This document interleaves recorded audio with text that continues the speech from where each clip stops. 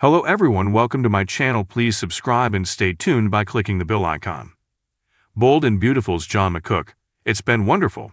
Fans of Bold and Beautiful may be having a tough time watching John McCook's Eric Forrester weaken before their eyes. But the storyline, which took an especially upsetting turn on December 1, has been a delight for the OG and his leading lady. For me and for Jennifer Gary's Donna, this is really our love story. We're telling at the same time. He explains to Soap Opera Digest. It's been really wonderful for us to play our moments alone together and to show our own vulnerabilities to each other. That said, the Emmy winner understands his alter ego's POV. On one hand, Eric is wanting to put a positive spin on his life for himself. But he also wants to have everybody there and for them to stop being so concerned about him. McCook says he wants to celebrate that he won the fashion competition with Ridge. And subconsciously, he wants them to stop seeing what he thinks they're seeing, which is his deterioration. Were McCook in Eric's shoes, he'd probably walk the same path, he imagines.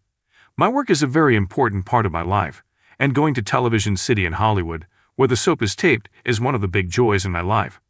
So if I had that kind of a diagnosis and that kind of impending negativity in my health, I think I would try to ignore it and rise above it while I was in front of the people I work with.